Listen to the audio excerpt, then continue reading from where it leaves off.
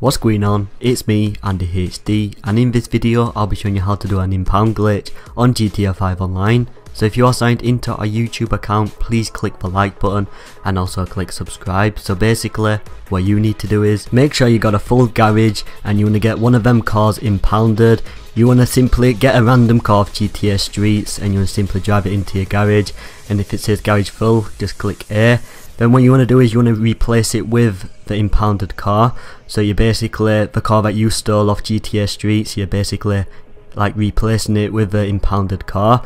So when it does spawn inside the garage, you want to simply go outside, and when you do get outside you want to simply request a random mission off your contact. So you can choose Gerald, or you could choose a different contact to like request a mission. So I'm going to choose Gerald, and basically it will put you into the lobby. Just back out, and when you do join back the game, the car that was impounded should spawn right next to you.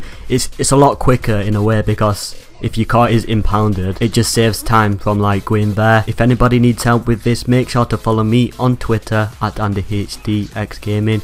Make sure to support this video by clicking the like button. Also, if you're new to this video, please click subscribe to be updated. Thank you for watching, and I hope to see you in the next video.